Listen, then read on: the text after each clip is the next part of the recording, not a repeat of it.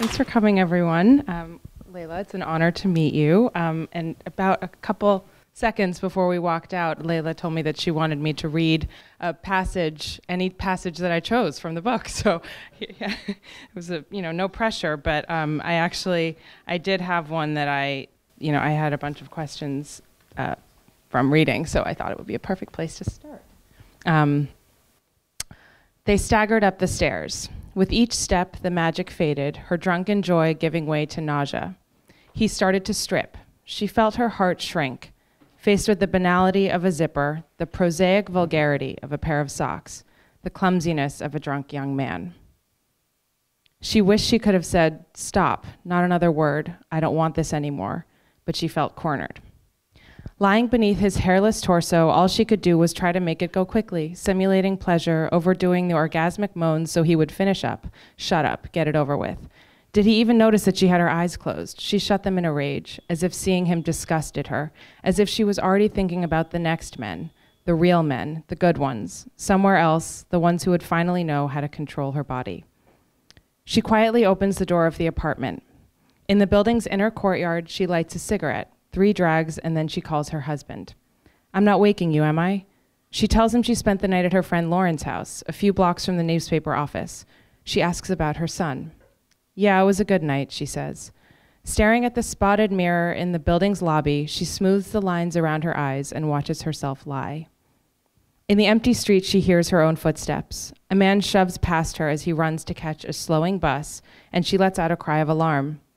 To kill time, she decides to walk home. She wants to be sure that she'll return to an empty apartment where no one will question her. She listens to music and vanishes into the frozen city. Richard has cleared away the breakfast things. The dirty cups are piled in the sink. There's a slice of toast stuck to one of the plates. Without taking off her coat, Adèle sits down on the leather sofa. She presses her handbag to her body. She doesn't move. The day will not start until she's taken her shower, until she's washed the stale tobacco smell off her blouse, until she's hidden the bags under her eyes with concealer. For now, she remains in her filth, suspended between two worlds, the mistress of the present tense. The danger is over. There is nothing more to fear. So that passage comes relatively early on in Leila's beautiful book, Adèle, which was just published here. It's the story of a woman who's addicted to sex, to cheating on her husband. And I guess this is sort of a good place to start with. What you've said in interviews that you are inspired to write by your deepest fears. What is the fear that inspired this book, this character? Probably the fear of losing control, the fear of being so bored that I would do very bad things. The fear of boredom, I think, probably. And it's very interesting that you chose this passage, because I think that it's very interesting to understand Adèle through this very typical scene, because she's bored by the man she meets, even if she wants to have sex with him, and she's so disappointed by sex. She's a sex addict, but she hates having sex because she's always disappointed. And it's weird and funny, because I had a lot of conversation with my girlfriends, and they very often told me that they were disappointed by sex, but that the fact that the discovery of sex was not as wonderful, as glamorous, as extraordinary as what everyone had said to them. When you are a teenage girl and you watch movies and you think that sex is going to be so beautiful and the man is going to be tender, and everyone is writing in female magazine about orgasm, but it's not the real. It's not the reality. The reality of sex is much more trivial, much more prosaic. And I think that for some women or some person, it can be very violent to discover that. Do you think that the boredom is the result? I mean, in this book, she's married, she has a career, she has a child. All of these things seem to bore her. Even sex bores her. What would be sort of the alternative to a non-boring life in her mind? It's hard to imagine. I'm not a doctor, I'm not a psychiatrist, and I really don't know what can help Adèle. I'm not here to put my characters on the analyst's couch. and actually I don't really care about her psychology. That's not my problem. I'm a writer. My problem is to try to describe her emotions and maybe to help the reader feel some empathy with her. But I think that I hate the psychological novels, and I think like Kundera that as you can never know someone, how could you know a character? It's impossible to know a human being. I think that what you know about someone is just a surface. You know few things, and you can even live with someone for 20 years, 25 years. You will never know him or her. So I don't think that I can know a character, and I don't think that I can know someone. So it's hard, as American audiences, we see this book. This just came out as the follow-up to The Perfect Nanny, but actually you wrote this one first, and it was published earlier than, just before The Perfect Nanny in France. And so I'm just going to sort of get the chronology backwards, but if this one influenced The Perfect Nanny, which is also about a woman, two women really, who are exploring their womanhood and their relationship to motherhood. I think the threads of commonality are so distinct between these two novels. Just as a reader, I don't want to put that, those words in your mouth, but if there are commonalities, do you think that Adèle is more like the nanny who, murders one of the children in her care? That's not a spoiler. It's the first sentence of The Perfect Nanny. Or do you think that she has more in common with the mother, with Miriam, who sort of has a very complex relationship with her own child, who she, leaves in the care of a caretaker while she decides to go back to work? I don't really know. She probably has in common with both of them. With Louise, she has in common the loneliness. There are two very, very lonely women, and they can't speak. They can't speak out. They are mute. If you read Adèle and if you read The Perfect Nanny, you will see that they don't speak much, maybe 2 or 3 sentences in the whole book. And they can't say, they can't ask for help. And they can't speak out saying, I have a problem, please help me, I'm suffering. And I think that if they commit what they commit, Louise, she murders children, and Adèle, she cheats on her husband, and she's very violent. It's probably because they have this inability to speak out and this inability to express themselves. But she also have in common with Miriam, as you said, the fact that she finds motherhood tedious and that she finds the family life very boring, and that she discovers also the fact that a bourgeois family life is not synonymous with happiness and with comfort and with softness, that the domestic life and the domestic place actually is probably a political place, a place of domination, a place of violence, a place where you try to, where you have to fight with your husband, with your children, with your domestics. So yeah, I think that she has in common with the two characters. You've written both of these novels as a mother yourself of two. How do you find it motivating or to be a mother, you mean? Difficult to write these really often, painful and horrific depictions of a mother's relationship with her children as a mother yourself? No, that's like a sort of a revenge and a way to express myself and try not to yell at my children, but at my readers. So I take all my anxiety, my nightmares, and I give them to you. So my children are safe with me. And but I found it very difficult to become a mother, and especially as a writer.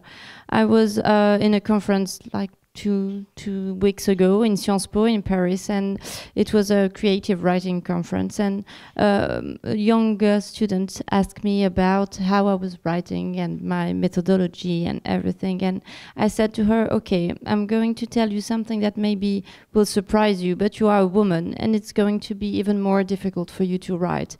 And that's still true. Because when you are a mother and you're at home and you're saying to your friends and to people, I'm taking a nanny to take care of my child in the home, but I'm writing in my office, the door closed, and people are saying, and you don't take care of your child. He's at home and you take a nanny to take care of him to write. Because if you say, I go to the factory or I work or I'm going to earn money, that's okay. But if it is to write, people look at you as like you're a bad mother, because your real duty is to be with your child. And even worse, they think that you should want to be with your child, that there's something wrong with you if you don't want to. And there's a text of Virginia Woolf, a text that I love, called The Angel of the House. And she says that every woman has this fantasy of the angel of the house, this perfect woman who always sacrifices herself, who is so nice to her husband and to her children, who always think of them first before thinking of her. And one day she said she killed the angel of the house, and she killed her very violently. And that's what I did too. I took a gun and I killed her because I had to kill her. If you don't kill her, you can't live and you can't write. So yes, I needed to express that as a woman and as a writer, to express how it can be difficult to be a mother and how it can be sometimes a burden, even if it's a taboo to say that. But I think that when you become a mother, yes, there is something new in your life, something wonderful, but there is also something that dies. You're in grief when you're a mother, when you become a mother. And that's at the same time wonderful and sometimes very difficult. Do you think that's true just of motherhood inherently, or because so much of your work is very socially minded? It's all about sort of the culture of motherhood and the culture that creates something mysterious called being a bad mom, and defines what that means for you. Do you think that there is something sort of is this an indictment of sort of the culture of motherhood, the cult that says, you have to behave a certain way or you don't love your kids enough? No, I think that what is difficult for women and for mothers is that we always feel guilty. My books are a lot about guilt. The difference, I think, between being a father and being a mother is that when you are a mother, you immediately know what it is to feel guilty, because everyone is going to make you feel guilty. Even people who think that they are feminists. My mother, she's a very feminist woman. But when I leave home, like here, I'm in New York, my mother, she will ask me, but where are your children? I say, they are with my husband. They are alone. And I'm like, no, they are with my husband. But for my mother, a husband, a man, a father is nothing. Your mother have to be with her children. Even if, as I said, my mother is a feminist. When I leave, people say to me, oh, you left your children. They must miss you so much. But when my husband leaves, they say, oh, you must miss your children so much. You work too hard. So that's very different. We have to deal with guilt all the time. And, now I think that maybe being a free woman is accepting the idea of disappointing people. And now I accept the idea of disappointing my children, disappointing my husband, disappointing my mother, because they all are expecting so much from me. And sometimes I just don't want to give them what they expect because I have something else to do. And the day you accept to disappoint people, as a woman, I think that you become a free woman. It's interesting that you brought up Virginia Woolf. I think, even though the surfaces of her novels are so placid and serene, and yours can be very violent and there's so much action, it reminds me so much of her work in that there's just this, this woman sort of silent in a corner, endlessly frustrated with the boredom of her circumstance. But, it's centuries ago. So do you think that things just haven't changed for writers and for mothers in general? Yes, it has changed, but we should still be very, we still have to fight for a lot of things. And I think that it's not a fight against others, it's a fight against ourselves. We have to figure it out, what kind of women do we want to be, because sometimes we are our worst enemies, because at the same time we want to be very free, etc., and we want to be perfect women, perfect nannies, perfect mothers. And this ideal of perfection is maybe very dangerous for feminism. I think that feminism should also be the idea that we don't have to be perfect, and that it's okay not to be perfect, and that maybe it's impossible to be perfect. How do you feel, by the way, about the title change to Perfect Nanny and also to Adèle from, I think the actual translation of the French title is The Ogre in the Garden, but the American publisher, it was changed to Adèle, and similarly Lullaby, I think it was in French, was changed to The Perfect Nanny. How do you feel about that sort of? You know, my book was translated in like 42 languages, and each publisher knows his market, knows his public, and he's the best person to say what kind of title and what title we should choose. So my philosophy is to trust my publishers, because I think that they are always right. And of course he's here, so I will tell you later what I think about it. So obviously motherhood it underpins all of your stories, but I also think there are really distinct threads of race and class relations that you can't ignore in either book. In The Perfect Nanny, you know, she is a French Moroccan mother, right, Miriam, but she deliberately, I remember, does not want to hire a nanny of Moroccan descent because she will only trust her children with a white woman. In this novel, you know, the white characters are sort of just irredeemably nasty. Whether there's a young white boy who messes with the woman's son in the playground, and the mother slaps her son, and just sort of, you know, walks away and thinks that that's sort of that's acceptable. You know, I think is there what informs your sort of portrayal of the race relations as it has to do with parenting? You know, I think that in France we have a very different way of looking at what you call race. Because even this word for me is very weird, because I don't believe in race. I believe in racism, but racism was built because we believed in race. But I don't really think that it exists. And maybe if we stopped thinking that races exist, we would fight in better way against racism, but that's not the question.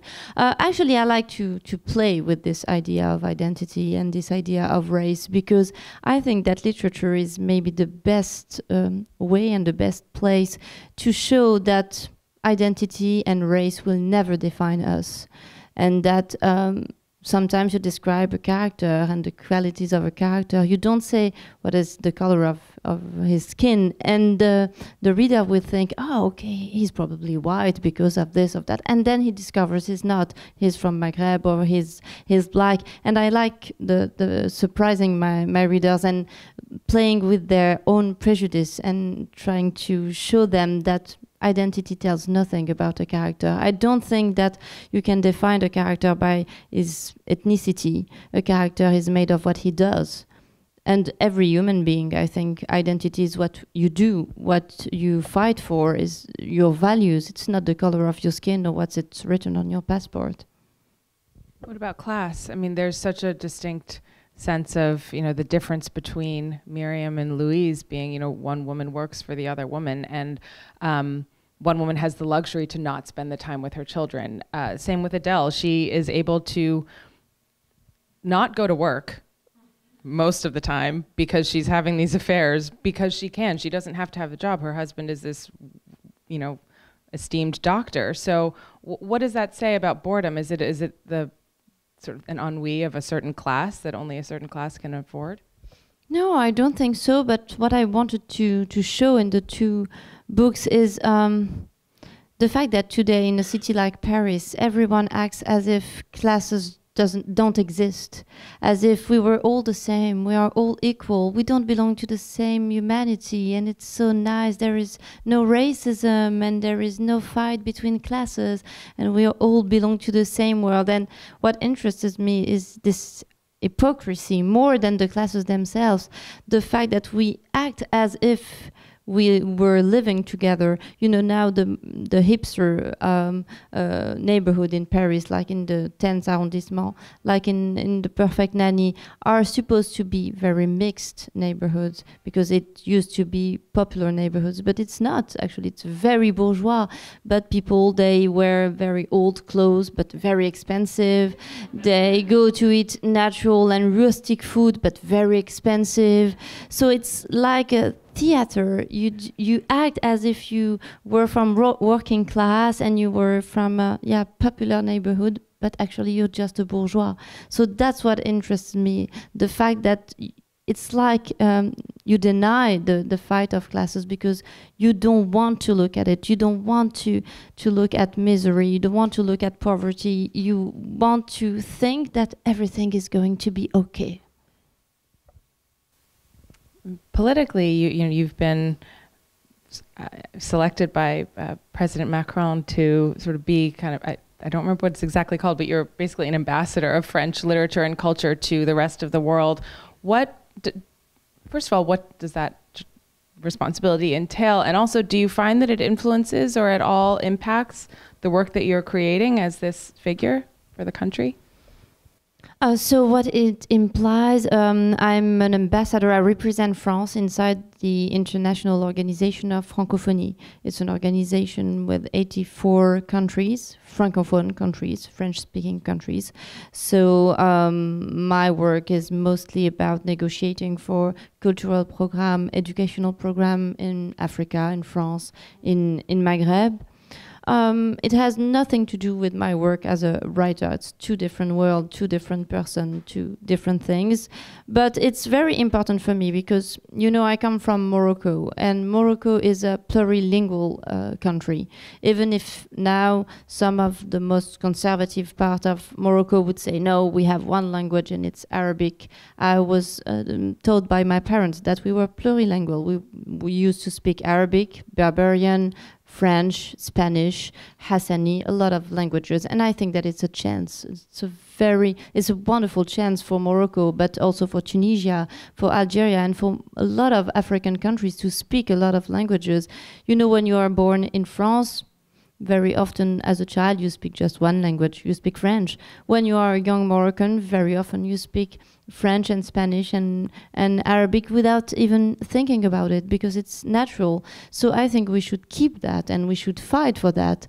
And even if, of course, we speak French because of colonization, but now we won the war and we took French and French is ours. And I don't think that French language belongs to France. It belongs to everyone who speaks French. Do you have a next frontier in mind in terms of the next novel that you want to write? Yes, I have, but I won't tell you about it. You can tell me later. No, you can't speak about a book you're writing. It's exactly like speaking about a lover you're having in secret. You will lose interest in the lover if you speak about him. So you have to keep it in secret life. I don't know if we want to open it up to questions or... Thank you. I just read your short story in The New Yorker, The Confession, I think it's called, and I'm intrigued how it was a male... your story in The New Yorker, The Confession, and I was intrigued to hear it as from a male perspective, because your work that I've read previously is so much from a female perspective. And I wondered, I suppose, two things: how that was for you, writing from the male perspective, and whether you see yourself doing more.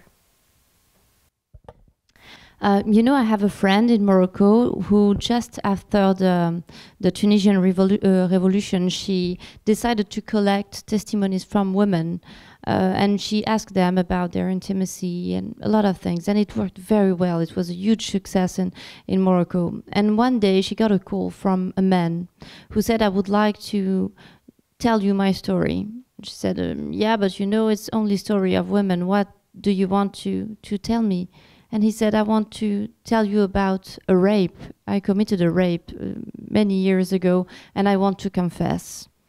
And she talked to the man, and 2 or 3 days after we met, and she said, I had a very strange conversation with a man, and he told me he committed a rape.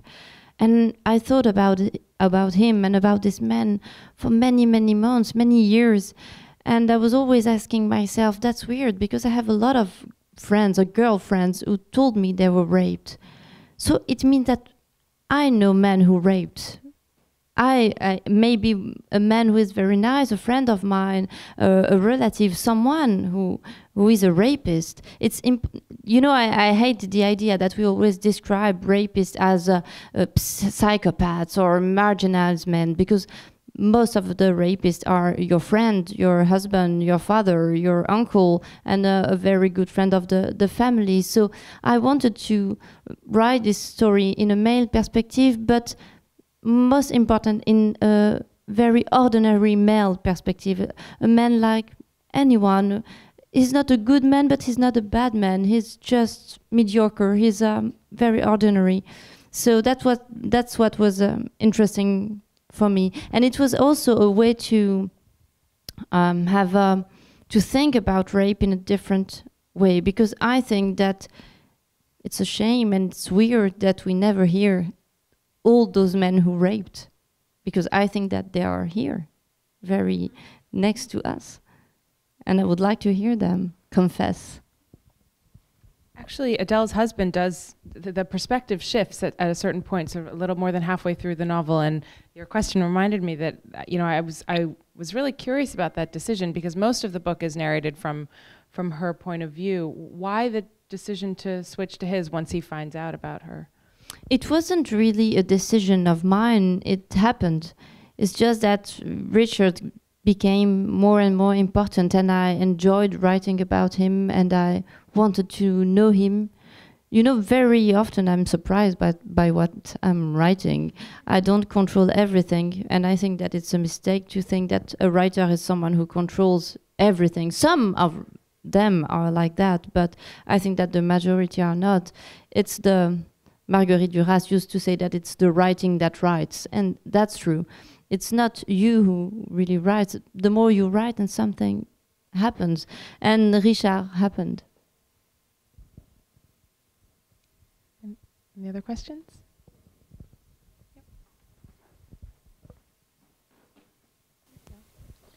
Thanks for being here, first of all. I'd love to ask you a process question if you're willing to answer it. I'm just curious how you revise your work.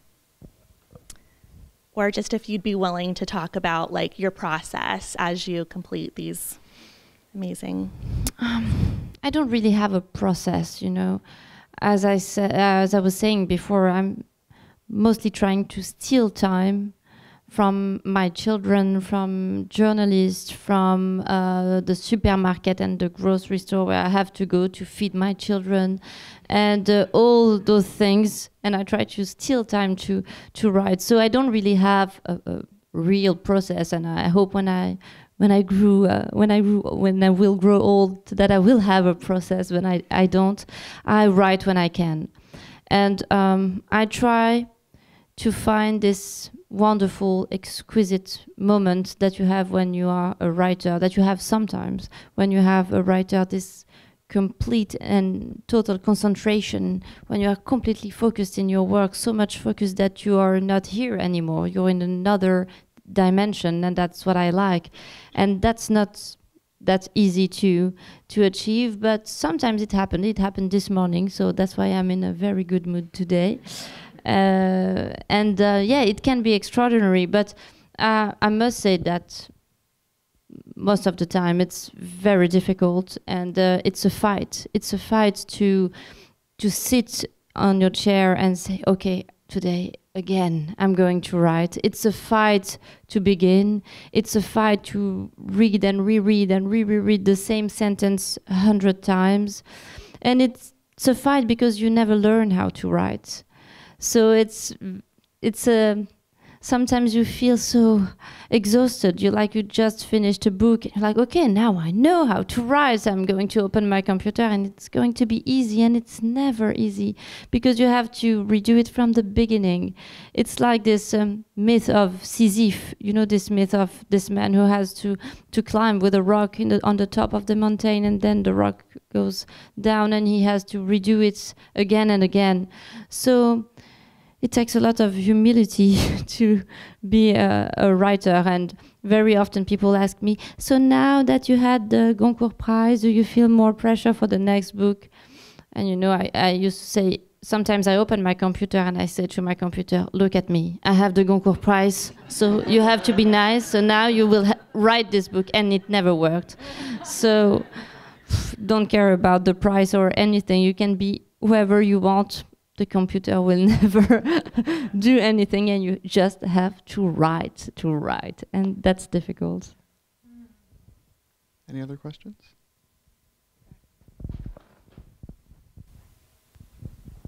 So I was wondering, do you have any writers that you particularly admire, either for their style or for the content of the works that they produce? A lot. I admire Philip Roth a lot. I wish I was Philip Roth.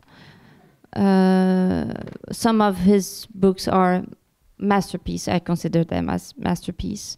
I love, in the US, I love the writers from the South. I love Flannery O'Connor, Carson McCullers, and Faulkner, of course. Each time I read Faulkner, I want to write. I just want to go back home and write, because he makes you want to be a writer and to have this very sensitive and sensual feeling with language. I love that. In France, I love Albert Camus. He was very important for me to try to find this. He's very pure. I love his style and the fact that it's very clear, very pure, very clinical sometimes. What can I tell you? Virginia Woolf was very important for me, but I think that Dostoevsky, Chekhov, and Maupassant and Flaubert are probably the most important writers for me. I was rereading some books of Flaubert lately, and each time I read a novel of Flaubert or of Maupassant, I'm like, okay, impossible. I will never be the writer I want to be. So I'm a little bit depressed after reading a novel of Maupassant, and then I rewrite again, and I try to do the best I can. Any other questions?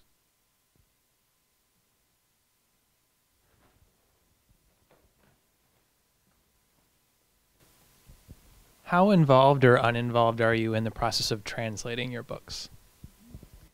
I'm not that involved. Sam Taylor, the translator in English. But first of all, I have to know the foreign language to be involved, because it's very difficult for me to say to my Chinese translator or Japanese translator what he has to do. Sometimes it can be very funny, because my translator in Czech Republic, he sent me an email about Adèle. And it was an email about a window. He wanted to know how the window of Adèle's house looked. And he sent me like 14 pictures of windows and saying, we have 14 different words for windows. And I was like, there's something very weird with Czech Republic about windows, I can tell you. So, and for Adèle, it was very funny with Sam Taylor, the translator, because I don't know him, but we share a lot through the phone or emails. And one day he sent me an email and he said, you know, in English, we can't use the word sex to qualify genitals part. In French, you can say le sexe de l'homme, le sexe de la femme. But in English, you have to be more specific. So he said, okay, can you tell me, should I put dick or penis here and here, vagina or vulva? And I was like, oh, it's going to be a long night. So I spent a whole night saying, okay, on this page, vagina, vulva, dick. And so I was a little bit shocked by my own work, saying, there's a lot of vagina and penis in this book. So that's how I share with my translator. Any other questions? I see a lot of hands moving to hair, but they're not hands for questions. Hi, thank you so much for being here. My book club's book is Perfect Nanny this month. I'm very excited. The question is, with Adèle, you really capture this like thirst for the first time that's like a myth, right, in sex. And I'm really curious about the addiction part. I'm just curious about like the cultural attitude towards addiction, and if you spoke to addicts, whether like sex addicts, love addicts, drug addicts, alcoholics to like build out that person, because she's a total addict and it was great. Yeah, I had a lot of discussion with people of my family, and they are all addicts, so it helped me a lot. No, but addiction is something that has always fascinated me, and I think that for a writer, it's something extraordinary to describe. I don't know if you have read The Gambler by Dostoevsky. It's wonderful book about addiction. And yes, I spoke with a lot of addicts and sex addicts, mostly men, because it was very difficult for me to find the women who wanted to speak with me. And I interviewed a psychiatrist and I asked him, but how would you define addiction? And he said to me, it's when you lose the freedom to say no. And I love this sentence, and I think that's exactly that, when you lose the freedom to say no. And Adèle, that's exactly what she lost. And she's saying yes even to things that she knows won't be good for her and will hurt her and will disappoint her. But she says yes because she lost this ability to say no. And when you can't say no, you can build anything. You're lost when you say yes to anything or anyone. And I don't want to judge her for being an addict, and in the book I try never to judge her, and I don't think that it's a moral issue. That's not my problem as a writer. I just try to, what I wanted maybe was to save her, because I think that this kind of woman in real life, you would judge her. Everyone would say, she's a slut, she's lost, look at her, oh, what a mess, that's humiliating, why is she doing that? Oh, she's doing that to her husband. No one would understand her because we are too afraid of this kind of person, of this kind of woman. We don't want to see the darkness inside her because maybe we are too afraid that it's going to wake up something inside of us. And I was always surprised because in Great Britain or even here in America, people are always asking me why is she acting like that? And actually, I don't know, and I don't know why people act like they act. But I think that people maybe are even more shocked because she's a woman, and people don't like a woman who is acting in a way that you can't explain. If she's having a lot of sex, she is a slut. She's having sex to have money, or she's having sex to have pleasure. But it's impossible that she's just having sex because it's irrational. You have to tell me why. Because if I don't know why, I can't control her. I can't put her in a box. And what I want is to put her in a box. And as a writer, what I want is to help people going out of the boxes, every boxes, the box of motherhood, the box of class, the box of addiction. And as a writer, that's why I say I try to save my character. I try to help people going out of the box. We have time for maybe one last question, if anyone has one.